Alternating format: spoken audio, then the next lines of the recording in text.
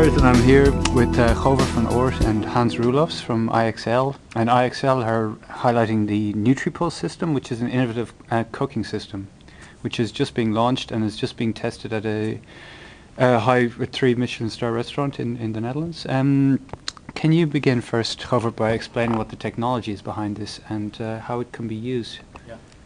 The technology is based on the fact that with high voltage electric pulses we disrupt the cells of the food.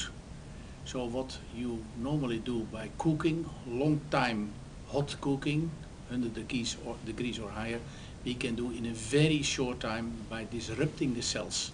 So this makes the food digestible and chewable. And the result is that we have in a very short time a high quality food, because there's only a short time to a certain temperature, not a long time spilling nutrients at 100 degrees, but in short time the meal is ready. Can you give some examples of how this would work in effect? Meat, normal meat or chicken, or it takes only from raw.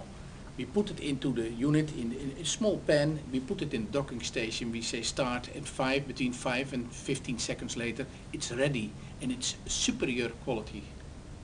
So that's the difference. So meat, fish, vegetable, potatoes, it can go very, very quick. This means that in practice we start on demand, cooking on demand.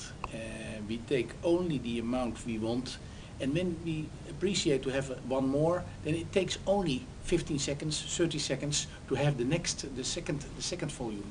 So this will change the world in the restaurants, but also after a few years private. Okay. And Hans, can you tell me then what are the business plans? How do you anticipate this will so-called change the world? Yeah, the change is that we are at the beginning of a really revolution in cooking. So we even don't know at the moment where it will go through. We will work, let's say, for instance, with the cooks to see what is new. What then can they make meals which they cannot make on another way. So that's the first step in making new products, in the quality of the products, but also understanding of, let's say, people who have to make meals, 1,000 meals a day. They can do it on a quicker way and have a logistic area.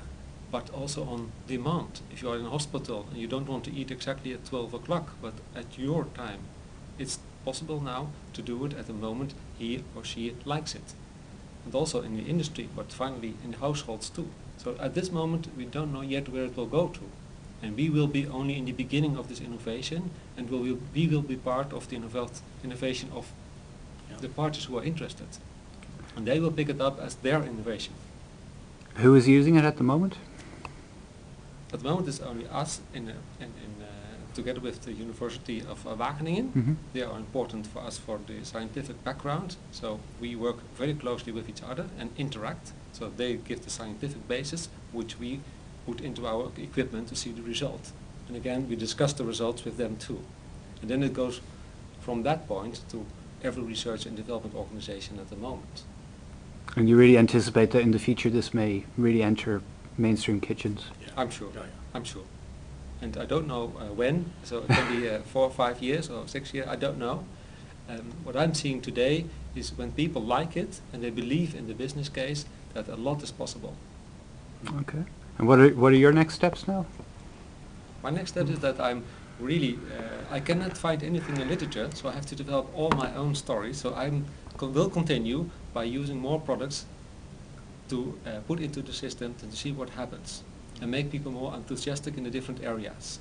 In meat, in fish, in vegetables, in whatever other product. Yeah. And could it also be used at an industrial level in the food industry? Even there we have some ideas about industrial products, that you can have mainstream products, because one of the big important positive points is the heating of the product is really all over the same.